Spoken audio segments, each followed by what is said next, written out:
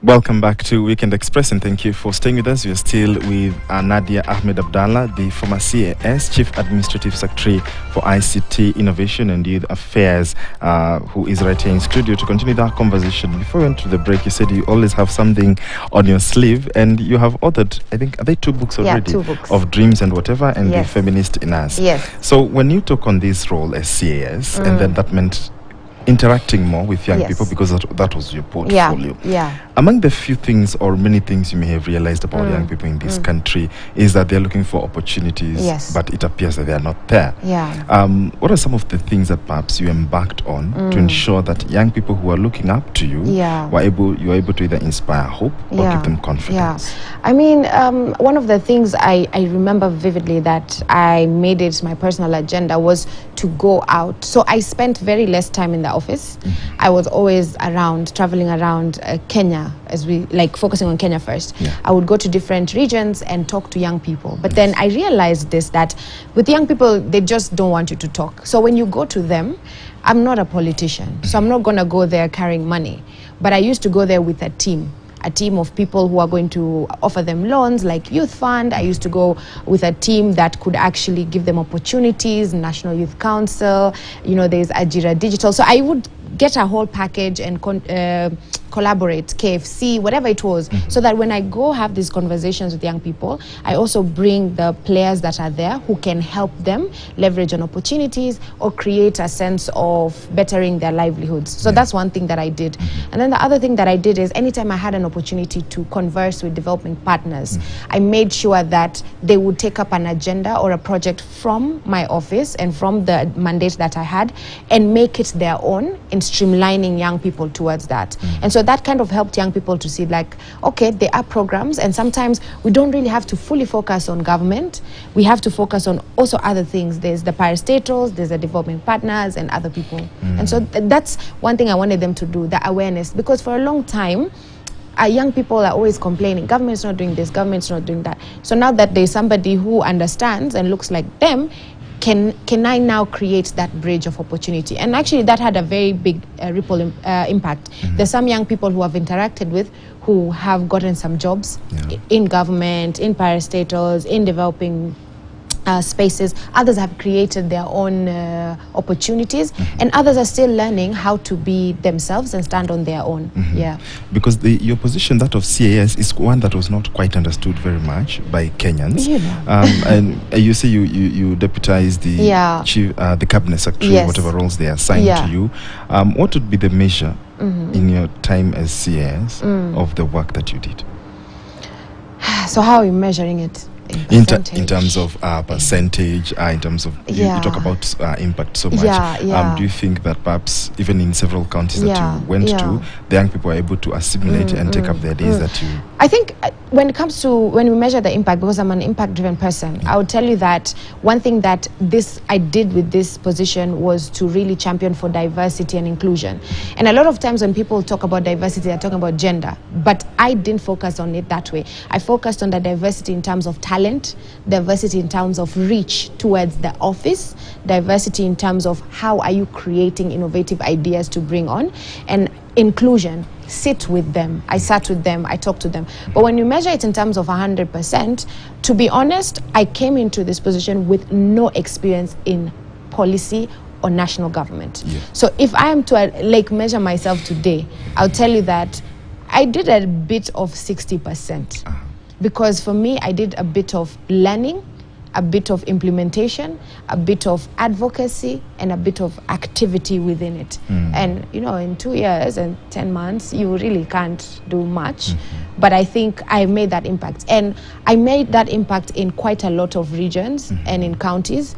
And for me, also with individuals. Like I had an open door policy. Call me, come to my office, and let's see. If I'm able to help, I will help. And I tell people, young people, don't come to me and tell me you want money, because I don't have it as well. What you need to come and tell me is, can you do this? So I've written a lot of letters for young people, recommending them, those who have worked with, those who have interacted with, open doors for people. And I think that to me has really been a huge measure of the impact that I had. Because when you came into the job, I'm curious to find out, because it was government, it was public service. What are some of the things that changed about you? About me. With you, around you?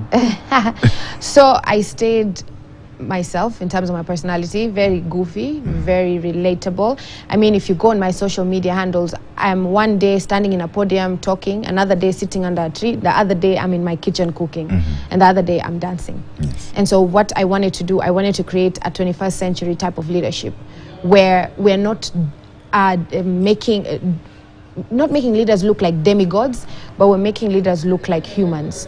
They can implement, they can champion, but they can still be themselves. But what changed the most was boundaries for me. I wear my heart on my sleeve.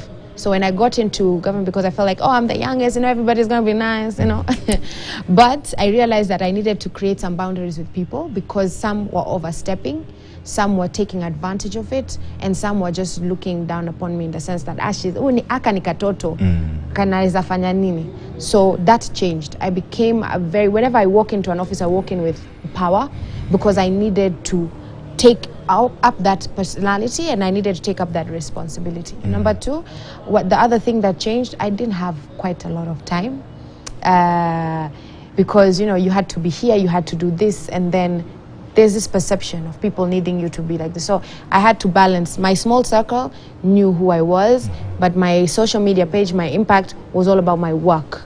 Anything else, it didn't concern you. Yeah.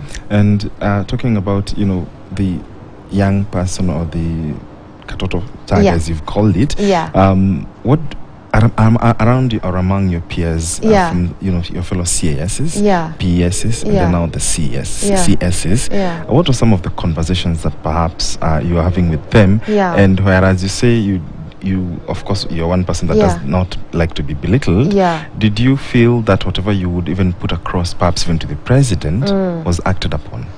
Yeah, the first thing, my Kenya ni Mimi campaign, like 10 months into my job, I launched that campaign and the president was the one who came and launched it with me. And honestly, 10 months, because it started off for me as just, let me just use a hashtag. Then, you meet people, and at that time, the UNFPA country rep, Dr. Demola, was in Kenya. I just pitched it to him and says, this is something very good, we'll support you. And then said, now go and pitch it.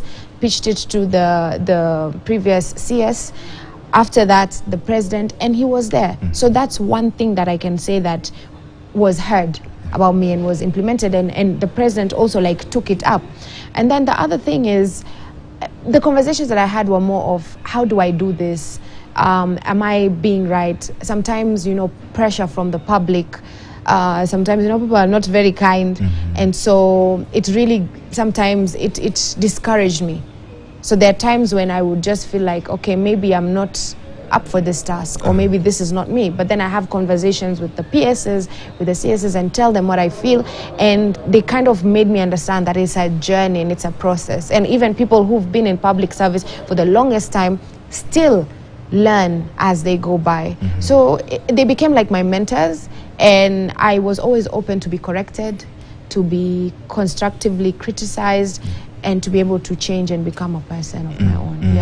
At the time, there seemed to be some rifts. In fact, there was visible rifts in government. How was your relationship with, former President Uhuru Kenyatta and his deputy William Ruto, now President William Ruto at the time? So when I got appointed, I was appointed in January 2020. Yes. I came in at a time where there was COVID, at a time where the government, I never understood I didn't understand what was going on, because so I just walked in and boom, everything was everywhere. And I made this decision, and the decision was, I'm being appointed as a public servant. I am going to work according to the law. I'm not going to take sides, I'm not going to do anything, and I will just focus on my work. And that's what I did. I had to report to the cabinet secretary, and I had to, if I'm called, I'm told do this, I would do according to what my work was.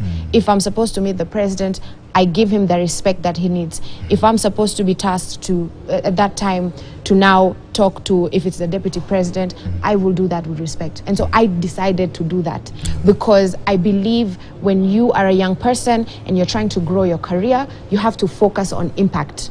You have to focus on your job, and you have to focus on how you're going to actually bring out the best of it Any other noise to me at the end, I said, I'm not going to do that. I'm not going to engage with anything. And so I focused on my young people.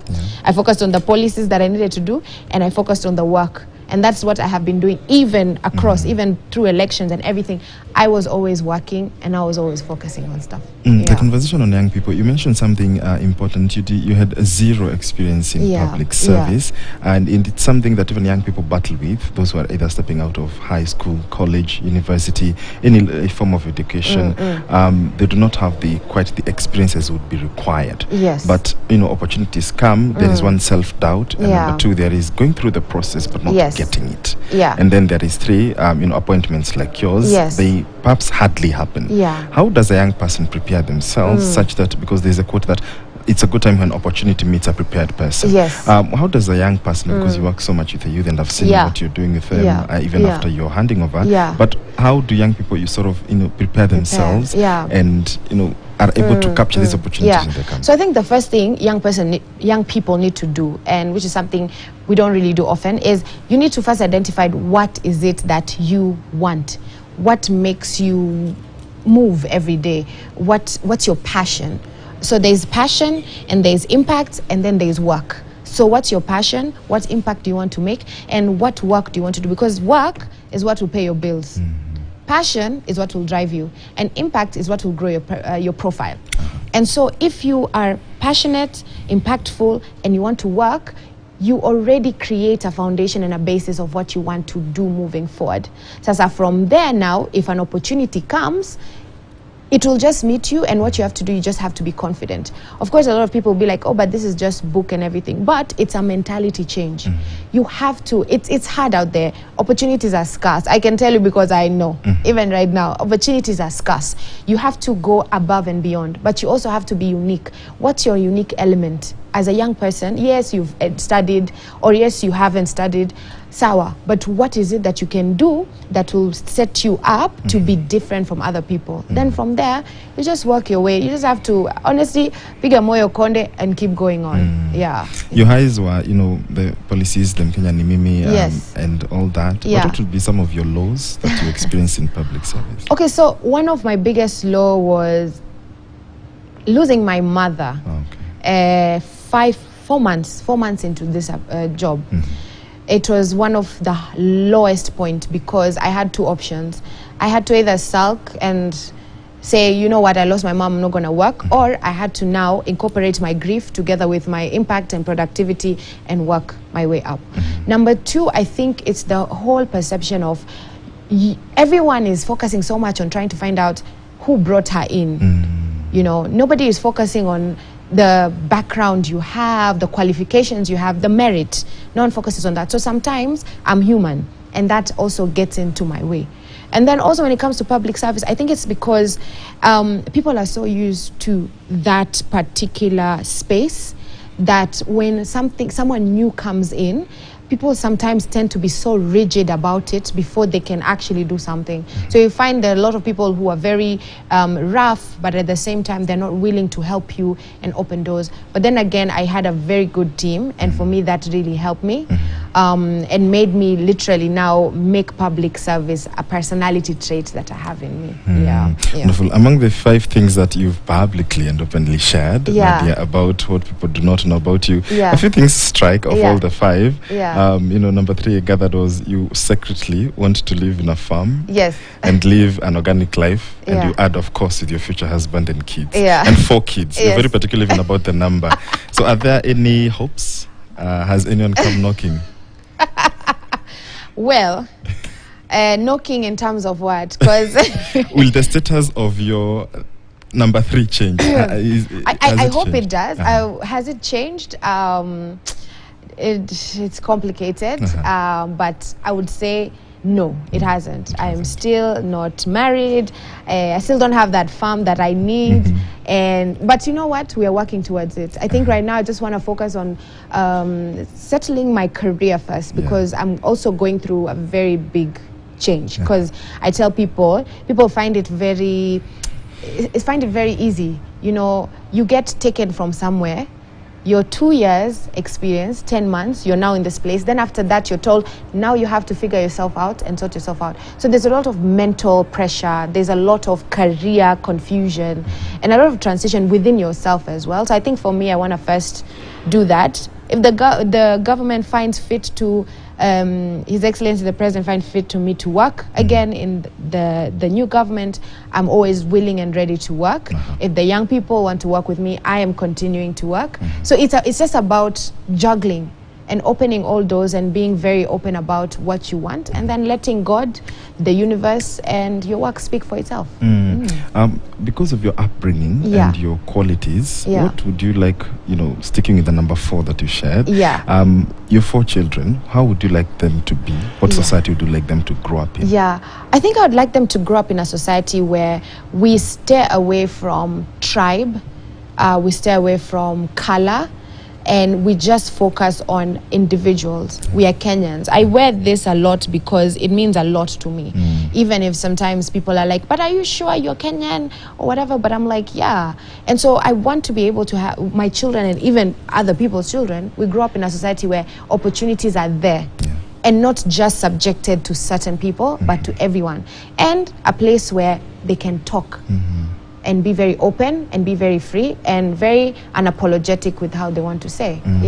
As you bring this conversation to a close, I've seen you've been working around, conversations with young people. So what have you been up to since, officially you left that position? What are you looking at now? And perhaps, the future even beginning tomorrow. So first of all, I've been told this position, I will always be. I should never stay away from it. So I will always be that, because I made my mark and everything. But honestly, there's a lot. One thing I want to do is I've started my own mentorship program, a Pan-African one, where I'm going to be able to mentor young people and teenage girls across the board. But at the same time, there are a few exciting things that I am doing, and people will see.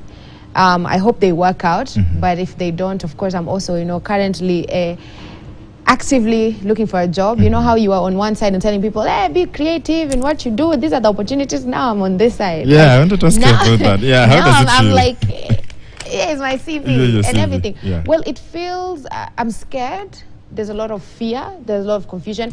But I do believe that I have a profile that I can now be innovative enough with it and maximize on it. And, one thing I can tell you is I'm always going to be visible. And my voice is always going to be heard. How, where, who, with, what, I don't know.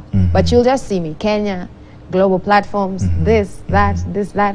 My future is still very bright, and the world is my oyster. Oh, nice. Having toured around the globe, you call yourself a global nomad. What are some of the things that perhaps you've picked up about yourself and the rest of the world, and how it perceives of you? I think how they perceive when they first see me is, okay, this young person, this young girl, very stylish, very fashionable, up until I start talking and I start advocating and I start pushing. Then now I become this force that every young person and every person as well in some different environments want to associate with me, because I champion a lot when it comes to inclusion. Like, we really need to have young people who are included in policy spaces, who are included in political spaces, art spaces, not only in Kenya, but across Africa, because our continent is such a small continent. And the other thing, I'm seen as a borderless champion for opportunities. Basically, whether you're in Ghana, Nigeria, South Africa, Namibia, Tanzania, Uganda, or Rwanda, you can still be able to come to Kenya and work with us, and we are able to now create a ripple effect and a good society. In 30 seconds, perhaps you can speak to young people and inspire them. So to the young people out there and the teenage girls and the young women, I think don't give up. Always be ready for an opportunity to come your way, and don't let anyone ever tell you that you're too much or you're too loud. Speak up, champion for diversity and inclusion within your spaces, and always be a social change maker the little way you can. And always remember, Kenya ni mimi na Africa ni sisi sote. Wonderful. Nadia Abdalla, thank you so much for making time for us. We've been speaking to her, the former Chief Administrative Secretary for ICT Innovation and Youth Affairs, talking to us about her story and, of course, her next move. As she says, she waits to see what life has to offer. And, of course, she says we look out for, whatever she will be up to in the next coming days. My name is George Maringa. Thank you so much for watching Weekend Express. I'll be back again at 1 p.m. with Weekend at 1. Do stay with KTN News.